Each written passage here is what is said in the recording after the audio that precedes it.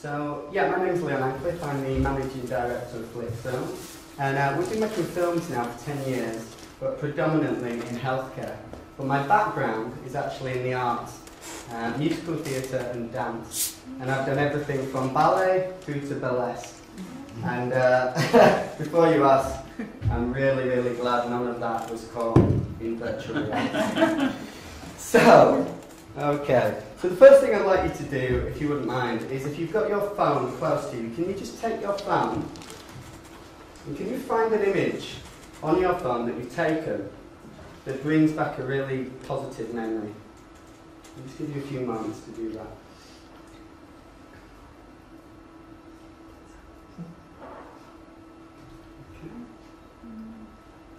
that. A moment that you were at, not one that someone sent you. Okay, now if you could just close your eyes for a second, and I appreciate some of the people at home who might be watching this being streamed will be watching it on their phone. So if you could just close your eyes and you could just think about a moment that you remember, and think about what it was about that moment that made it special. What was going on around you?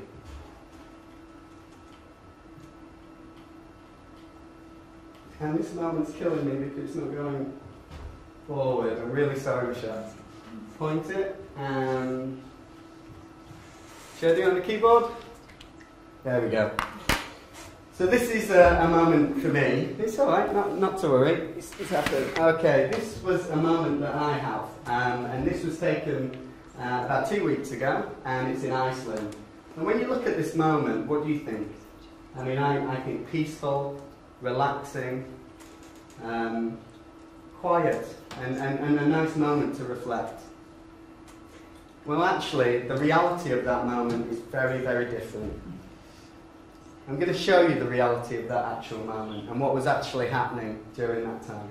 And this was taken about 5 minutes after that photograph.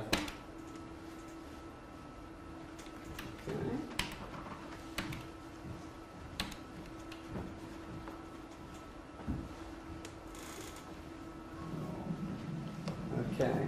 If there's any chance you could just turn it up a touch, that'd be really great. Is that okay? So this was actually being shot on a VR camera. And as you can see, what's going on around you, thank you Michelle, is a lot more dynamic than what the actual image suggests. There was a lot of wind, there was, the waves were crashing around me, for me it was really, really dynamic. And what's really interesting is that the actual footage from the VR camera is completely different to the perception that you might have had from the image. And that's what I'd like to talk to you a little bit about today, about actually immersing yourself within a moment.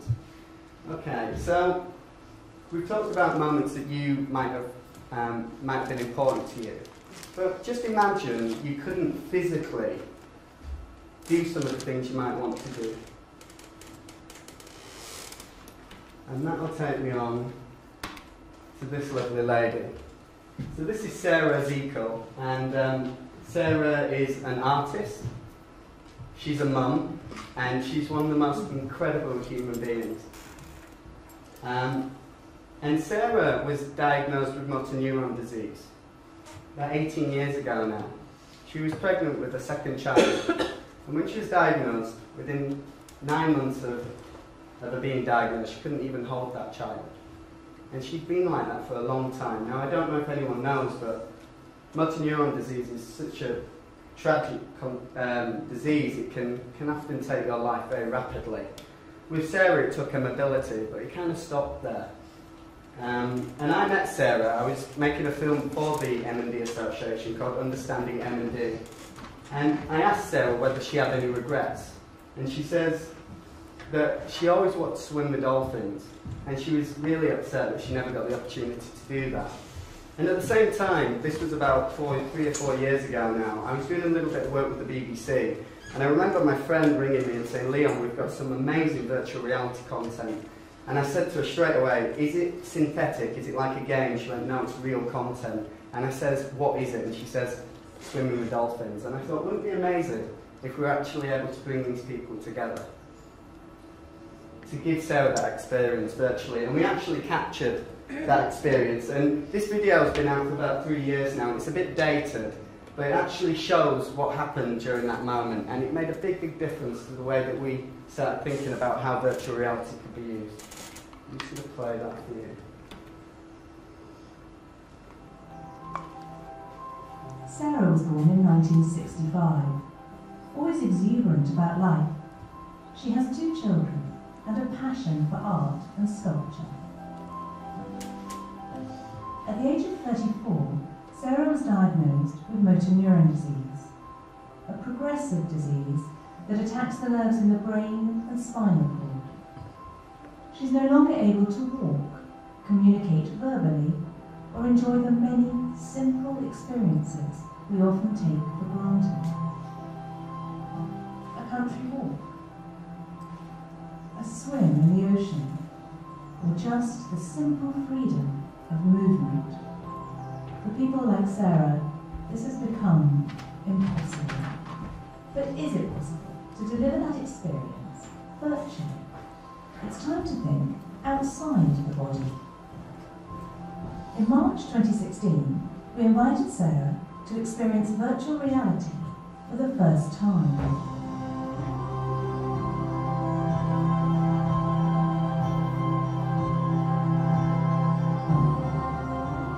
I love feeling of movement because I can't move anymore. Sarah communicates with eye gaze, an advanced eye tracking technology. Virtual reality made me feel able-bodied again after 16 years.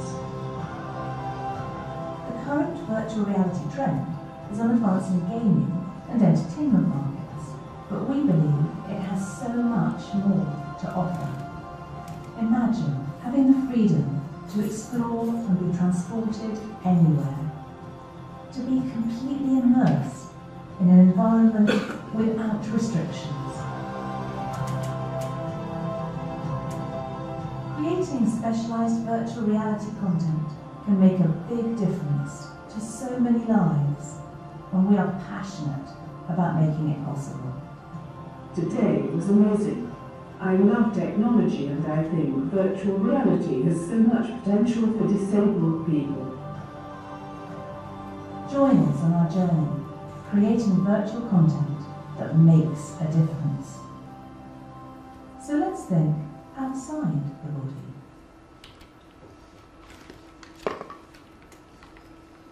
So let's think outside the body. That moment had such an impact on us. It made us completely think differently about how we might be able to use virtual reality, and we wanted to do more.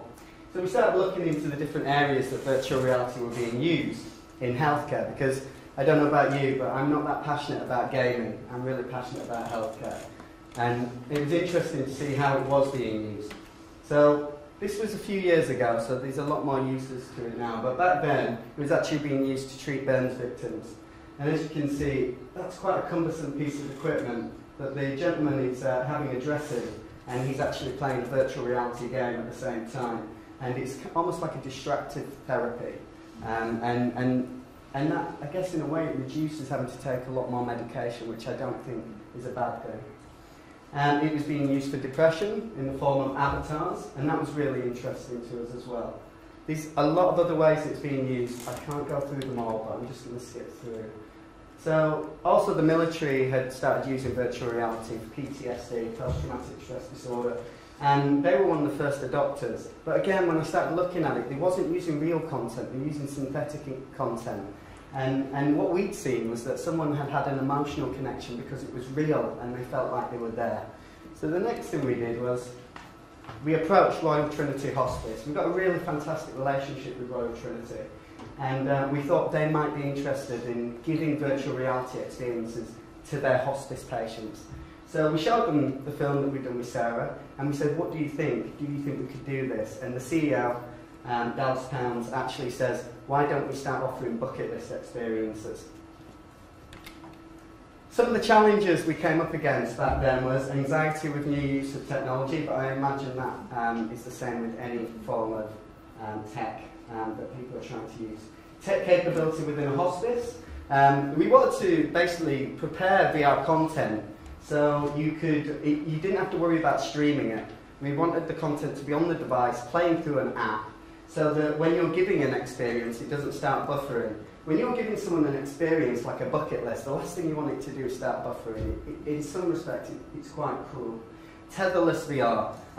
There was a lot of work with the Oculus and the HTC Vive, real pioneers in the world of VR, but we were really interested in making virtual reality tetherless. If you're giving people virtual reality experiences who have limited mobility, the last thing you want to do is cable them up to a computer.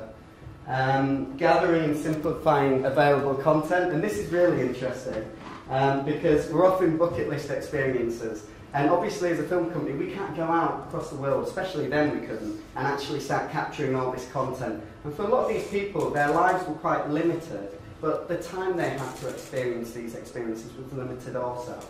So we started having a look online and finding content, and the thing about YouTube and Vimeo and some of the other platforms is it's almost like a dumping ground for virtual reality content. And what was really great was there was enough bucket list experiences there for us to be able to give patients the opportunity to have an experience. And you wouldn't believe it. Some you think someone at the end of their life might be wanting something that's quite relaxing, but we were doing skydiving, we were doing surfing, we were doing all sorts of things. It's almost like sometimes when someone's coming to that stage in their lives, they feel uninhibited to actually try things. And the last one is the withdrawal of VR content. And this is really interesting because when people connect with VR content and they feel it, how does it feel when you take them away from that experience? And we didn't see that, but we captured this one moment, and I think it shows that really, really well. And this is with Susie.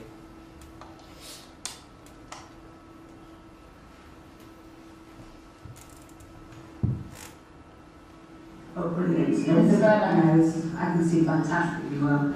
Can you tell yourself? Wow. Oh, I see it now. Oh my God. This is wonderful.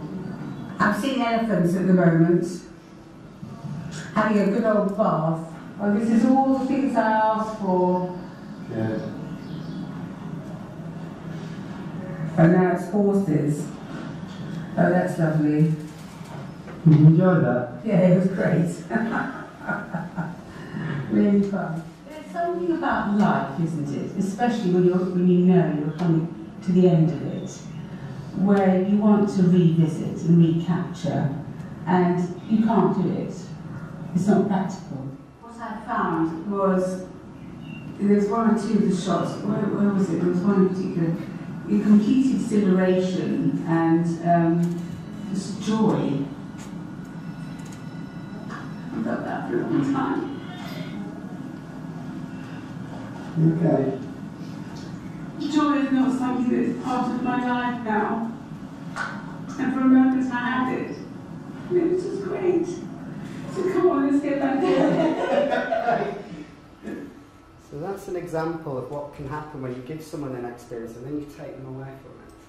But we did ask her after whether she regretted having the experience. She said not, or she felt like she'd lived the moment, which was really important. Okay, so the people we were working with were vulnerable people, and a lot of virtual reality content's being developed for people who are fully able-bodied. And we wanted to actually understand a little bit more about the experience for people who we were giving these experiences for. So we embarked on an ethically approved study with Royal Trinity Hospice to understand the potential of VR therapy in palliative care symptom management. I can't disclose the data at the moment. We're 2/3 of the way through, but honestly, some of the results that we're getting from the experiences are absolutely fantastic. And also, just observing over the last 3 years, people having virtual reality experiences, we're starting to understand a little bit more about what makes those experiences powerful. And also, it's not purely about the visuals. It's about the audio. The audio, the spatialized audio. When I first started making films, I was told, Leon, do not disrespect the audio. It's 50% of your film. But actually, in the world of VR, I actually think it's more. Because in a way, the audio can lead you. It almost acts as if it's a narrative. It can actually lead you on that journey, when maybe something visual can't. We're actually doing this with CW+. This is Chelsea and Westminster Hospital. Well, CW Plus is a charity, but we're doing it with Chelsea and Westminster Hospital, and they're piloting a bespoke VR content within their cardiology department to manage symptoms of anxiety and to act as distraction during cath lab procedures. So when someone's actually having an operation, and this is really at the early stages, we've actually not started doing it yet, we're just capturing the content. We're going to be able to, we're going to try and give them a VR experience as they're having that quite invasive surgery. So again, lots of research and understanding there. Connecting people with VR, I'm going to try and get through this really quickly, but VR is not, for me, I think when someone has an individual experience, it's quite insular. But actually being able to connect people, when we first got our virtual reality goggles and we got 10 sets, we envisaged that we'd be able to do group sessions. 4 or 5 years ago, that was not possible. And we had to think creatively on how we can do this. Now this is Kate to the left of me. And Kate does 2 children. She had a terminal condition. And she'd spent the last 12 months of her life living out her bucket list experiences. And one of them was she wanted to take her children to Disneyland, but as they were actually getting to that point, her condition deteriorated so rapidly, she wasn't physically able to do that. So we heard about Kate and Ben, her husband, and we thought maybe we could actually create that as a joint experience. So we chose 4 different experiences which we were able to get online of Disneyland, and the content was great, it wasn't too wobbly, it was really animated, and we gave them their experience. And I can't tell you how powerful it is when they're having that shared experience, and the daughter points up and says, "Mummy, can you see Elsa?" and she's in a parade. They're actually living that moment together, and it's really, really special. Shared experiences for me is the way VR needs to be, because VR is about creating moments that we can all relate to, and if we can't share an experience, what is the point? Talking about sharing, which is really interesting, it's great to see a VR camera here today, but we've been live streaming VR as well, and none more importantly than, again, with Kate. Now, because they've been so supportive of what we were trying to do with the Disney experience, Kate said to me, I said, "Is there anything else we can do for you, Kate?" And she says, "Well, in 2 weeks," she says, "I don't know whether I'm still going to be here, but my daughter is, she's meant to be getting an award at she's getting an award at school, and I told her I'd be there." And I said to her, "Kate," I said, "as long as we can get the support of the school, we could potentially stream that to your hospice bed." And she says, "Do you think it's possible?" And we'd never done it before, but we said we'd try. And we spoke to the school and they were really supportive. So we went down to the school, we had someone set up at the hospice with Kate, with the goggles. We went down to the school, we set up the laptop, we created the streaming network, and then I said to Ben, her husband, I put the camera right in the middle of the audience. There must have been about 500 people there. And I said to Ben, when your daughter gets up on stage, I don't want you to think of that camera as being a camera. I want you to think about it being Kate. And he says, "I will." And the award started. And honestly, I can't tell you how powerful it was when the headmaster got up on stage and started speaking to the camera as if it was Kate, saying, "We're so glad you can be here, Kate." Through the use of technology. And on that note, I'd like to bring your daughter up on stage to get her award. And as she came up on stage, Ben looked at the camera and he just gave her the biggest smile. And honestly, it was just magical. We haven't done it as much since then with streaming it, but I think that one experience just kind of blew our mind. Virtual reality tours, happening quite a lot at the moment. This is one with the Motor Neuron Disease Association. They do, a lot of their funding goes into research and development, and this is Citron, their lab in Sheffield. And they want to be able to show their supporters how their money's being spent. So we've just created a virtual reality tour for them. We're doing one for the St Monica Trust, which is a care home and dementia unit, and we also did one for Trinity. But what's really different about our virtual reality tours is you get to meet the people who will be caring for you throughout your experience there. Hello and welcome to Royal Trinity Hospice. I'm Dallas and I'm lucky enough to be Chief Executive here. We know that some people don't understand what we do in a hospice, but we're really proud of what we do. So we'd like to open our doors to you today and take you on a 360-degree tour so don't forget to look all around you while you're on the tour. I'm going to head into reception now, where I'll meet you and introduce you to Sylvie. So actually clinicians now, as opposed to going out into the community, still a big stigma around hospice and hospice care. And often you'll have people who are coming to the end of their lives and they're scared about going into the hospice. And the whole idea with this film was so they could see it for what it is. And by the end of the film, they wouldn't feel scared to try it. And throughout the experience, all these people that you see are actual people that would care for you during that process.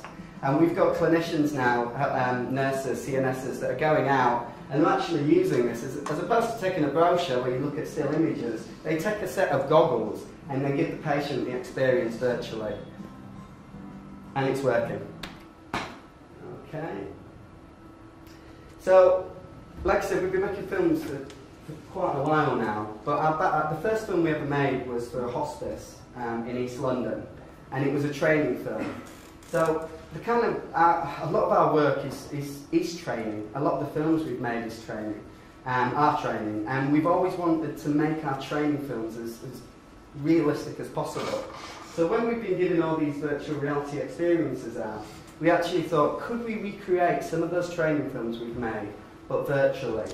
And we came up with Reels.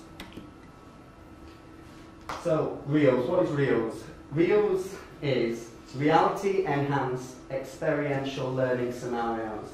Learn from a moment in someone's shoes. So this is Jerry. That's Jerry in that hospice bed. Jerry's named after my granddad. And he was one of the last people, he was one of the first people I gave virtual reality to. He died now. But he's a real character, and I thought it'd be really great to name the camera after it. But the thing with Jerry is, Jerry could be any one of us in this room. And in this particular scenario, Jerry is a hospice patient. So you put the goggles on, and you are a hospice patient who can't speak, who can't communicate, but you can see and you can think. And what happens in this scenario is, you have healthcare professionals who come into the room, they don't give you eye contact. They don't say, hello, my name is. They speak to the daughter about things that is completely inappropriate to you. Now, how do you show a healthcare professional that what they've just done is wrong? The best way to do that is to put them in that other person's shoes. And that's what Reels is. It basically enables you to put other people in the shoes of Jerry, in some respects. So Reels, it's quite early days, but we're very excited about it. And I'd just like to show you a very short testimonial from some of the nurses that are using them. And this is a hospice patient, but we've done them on conflict, we've done them on so many different things, and we've got a lot more stuff on the website that you can have a look at. So I'm about to experience a virtual reality with a family member that's in confrontation. I haven't had much confrontation yet in my training, and I'm a little bit anxious about it, so I think having virtual reality would prepare me for the real life. It was pretty intense, but it was really good because obviously I knew I was in a safe environment. It puts you in that situation. You can see them crying. You're in their world. It's like it's real. In this case, I think if you experience it virtually, then you feel that emotion, you deal with that emotion, you reflect on it, and then when it happens in real life, you're much more prepared. So that's just some of the nurses that have been using it. And the responses are absolutely fantastic. Now this next section is actually framed in a phone, because what I want you to think about is that phone that you took out earlier, or that phone that you might be using as we're streaming this event. That phone is not just a phone.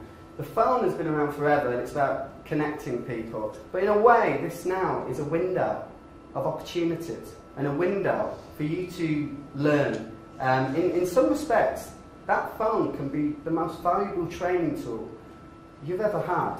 So this little bit is about some of the experiences. So imagine you were homeless, and this is your home. This is what you see when you wake up.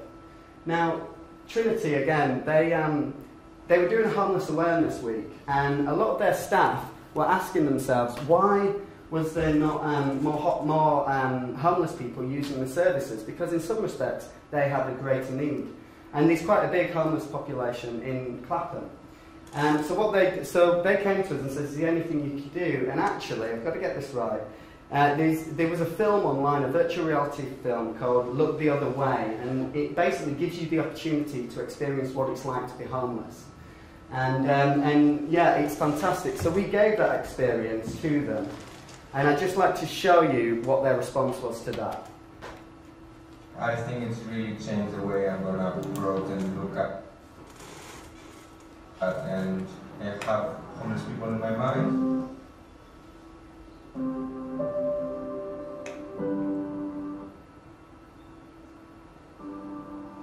And this experience, that's what I'm just looking at. I just feel a little bit more offensive. Is that right? Yeah, my name. I think it's really changed the way I'm gonna approach and look at and have homeless people in my mind. Yeah, I'm not going to put you through that for too long, guys. We'll just give it a few more moments. And this experience, that's just give it 30 more seconds. I just feel a little bit more offensive. Is that right? Yeah. Yeah. Okay. So basically, what happens is we give the virtual reality experience to the healthcare professionals, and they get to experience what it's like to be homeless. And actually, it changes them.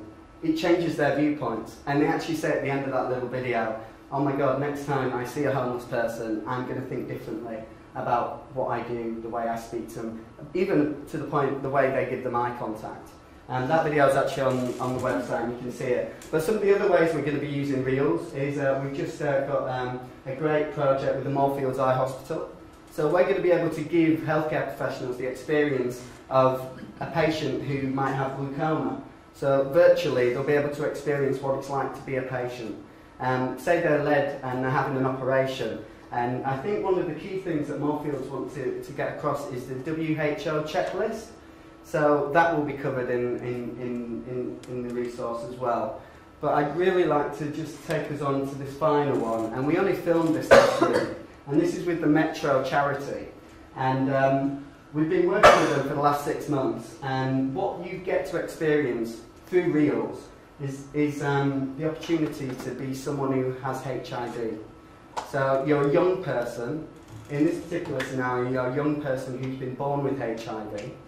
And I know that doesn't happen that often now, but the person that you're playing is someone who's a bit older and might have been born in the 90s. And they're born with HIV, and they basically have to disclose that they have HIV. And what we've done is we've created multiple scenarios where that person will be able to put on the goggles, be a person with HIV, they disclose their status, and then they get to see the response from disclosing that status. And the scenario I'm going to show you now, which I really hope plays because I think it's really powerful, is actually a negative response. But actually, with the work we've been doing with the Metro Centre, we've created other responses which are much more positive. And this is a resource that's going to be online in the next few months, and young people will be able to interact with it. And what's fantastic, again, is it's technology and it's being used with young people. And it's as easy as having a mobile phone and a pair of cardboard goggles. So I'm just going to play this for you.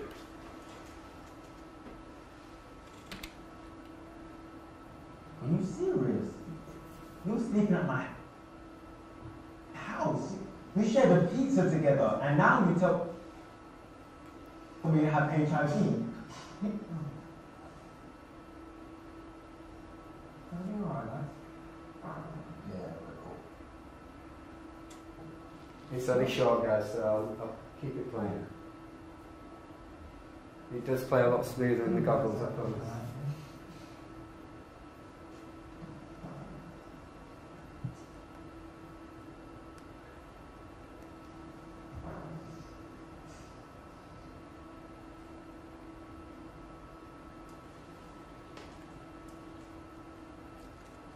It gets really into your personal space. Can I catch it from you?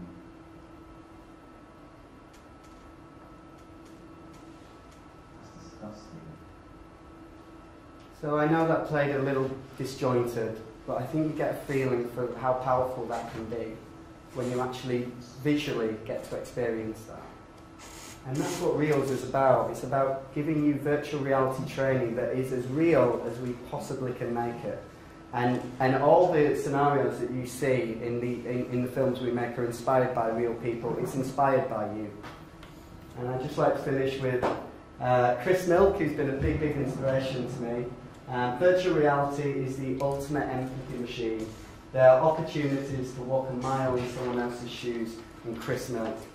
And the thing is, what I would say is, yes, there is the opportunity to walk a few miles in someone else's shoes, but the sort of content we've been creating, we've purely been focusing on the visuals and the audio, so you can't move in that environment. It's purely about what's happening around you, and we really want to get that right before we started moving on into other areas. That's the end of my seminar. I'm sorry it was a bit disjointed, but thank you very much.